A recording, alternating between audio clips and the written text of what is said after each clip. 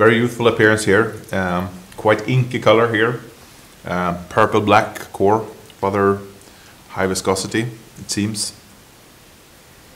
A bit youthful and closed on the nose at first.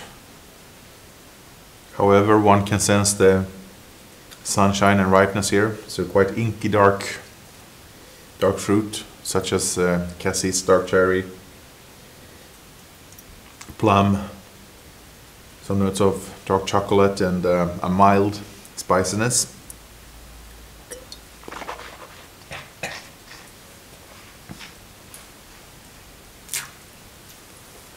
The wine has excellent weight and density.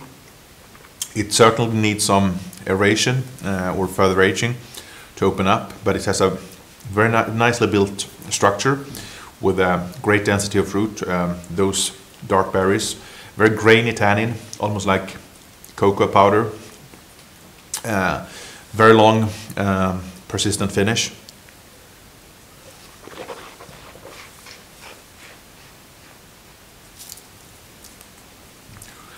And well-preserved acidity, good purity of fruit. There's not really noticeable oak. In case it's well integrated.